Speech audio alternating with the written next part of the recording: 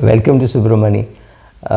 We all hate criticism, isn't it? Whether it is your parent criticizing you, whether it's your spouse, whether it is your children, whether it's your friends, whether it is your investors, whether it is the people for whom you are managing the money, or whether it is for people who have invested in your company, right? We want praise from everybody for everything that we do, and we don't like to hear anything negative. Now, because we don't like to hear anything negative, we find it difficult to say no to most things, right?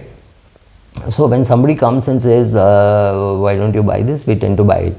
Especially if the amount of money is small, we tend to buy it because we don't want to offend we don't even want to offend the kid who is selling flowers in the traffic, right? So there are times when I look at the kid and say, how much are you going to sell today? So take this money, give me the flowers. So sometimes you do that, not because of anything else, but because we want to always look good and feel good in our own head, right? In our own head, we don't want to hurt the person. So it's always easy to sell to a salesman because he feels that, oh my God, I have suffered so much, I should not let this guy suffer.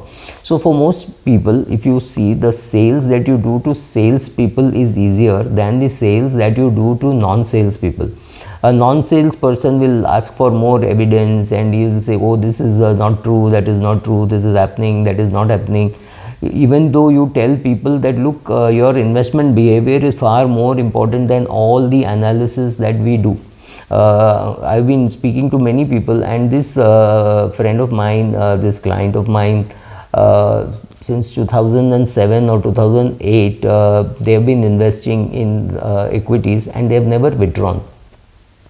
The fact is, it's been a bull run. Since 2008 to 2023 is definitely a 15-year bull run with sharp, deep corrections in say 2019, 2020. But if you slept through it, you did nothing. You did not invest more, but you did nothing. Then you've got a reasonably good return, and if you are constantly comparing that to the bank return that you have got, then you have not done too badly. But then for that you need one very important skill, whether as an investor or as a venture capitalist. One very important skill is the ability to say no. Because once you have money, whatever, whether you want to invest in direct equities, in mutual funds, or as a VC or as a angel capital, every day somebody comes to you with something, right? You're inundated. That's the word I was searching for. You're really inundated with offers saying, why don't you look at this investment? This is great. This company has done well. This is the promoter, etc., etc.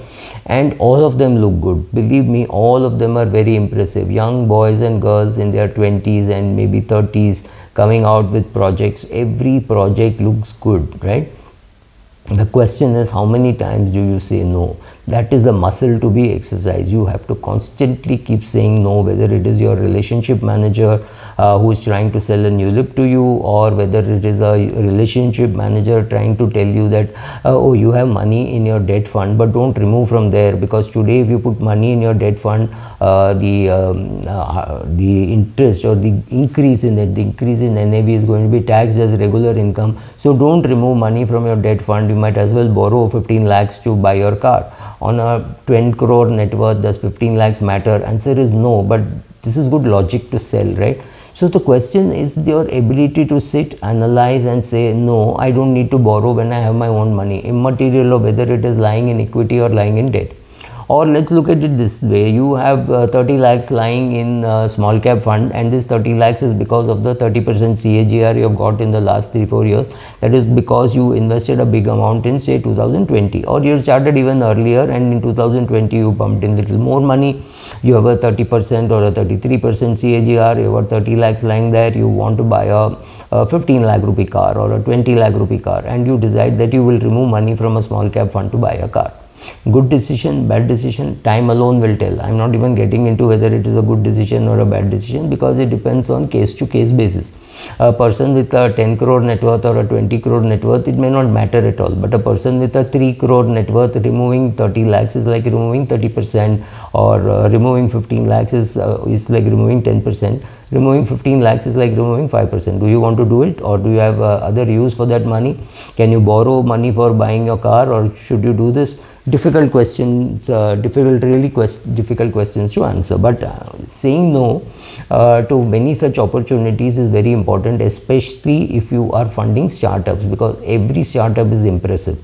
They take you to a place, they show you their office, the office is not too great, or they come to your office, they show you the proposal, they feed you and maybe tea, coffee, food, whatever. They show you projects, they're very enthusiastic. There are 3-4 people in that team. You're sure that they will stay together and create that product, and in the long run maybe make money. But you are not today willing to look at a project which may take 10 years because you are running out of your own time. You're 65 years of age, you don't want to put money in that. You say no, this does not suit me. Right? Sometimes you say it does not suit me, sometimes you suggest a different approach to it, right? So you do that, but the skill is in saying no. Sometimes you say, look, I think your project is very good, but I can't afford it. I am not interested because I can't participate with you, whatever reasons. But the ability to say no for investments, for a ULIP or any of those things, you have to keep developing that art. Why don't we like to say no? Because it feels like a rejection. So a salesperson will find it more difficult to say no. So there are salespeople who come and say, look, this friend of mine has joined this startup and she wants me to invest 50 lakhs. She wants me to input 1 crore in that fund, and she's in that company, and she's very confident that it will do well. She's the CTO there, she's a co-promoter, she's an employee, etc., etc. So last time when I traveled, I met with the others, and this is the proposal that they have. What should I do? So I tell them, maybe a great project, maybe fantastic, superb, but it may not suit you, right? So the need to say no is not always from the project, whether it is good or no. But if your net worth is 5 crores, putting 50 lakhs in one startup may not make too much sense, especially if you're 55 years of age and you don't have enough time to recover that loss, and some financial planner of yours has said he would require 4 crores for investing. Do you have enough capacity to take risk at that stage? No. So it is not about the project being good or bad, it is about your own risk profile, right? So all these things have to be considered before you say yes. Saying no is easy. Saying yes is also easy, and saying no means you don't have to think beyond it. If you have to say yes, you have to think a lot more. It's just like marriage, right? You may see a few girls, but you get to marry one, right? That's what you will do. It doesn't mean you've seen 4 girls, you're going to marry all 4 of them. You're going to marry one. So even while investing, you have to be extremely careful, and you have to say no enough number of times before you hit the right right investment. And that temperament has to suit you, that risk profile has to suit you, that business has to suit you, the business has to be good. All those things have to happen before you say yes. The other way to look at it is to say, okay, I don't really care, I'll put so much money in an index fund that I'm protected against inflation. I'll put some money in a debt fund or in a hybrid fund which is taxed like debt, and I will stay invested in it long enough, and I have so much money, and I have 0 liabilities, and I have a huge time frame, a longish runway, so I can put money. Yes, that is the way you assess your own ability to take risk, with the risk in that project and whether the project will do well. Only when all these boxes are ticked can you say yes. So exercise your no saying muscle. It's not easy, and especially for salespeople, and even more difficult for investment people. I find that they also say yes very easily. So be very careful about saying yes. Saying no is difficult, saying yes is also difficult, because yes could lead to difficulty at a later stage.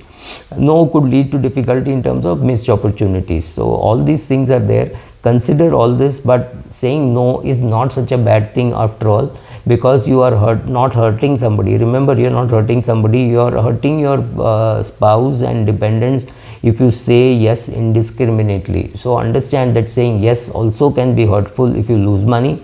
Saying no can be hurtful if you miss an opportunity. It's your toss up between the two, what you have to do. Thank you.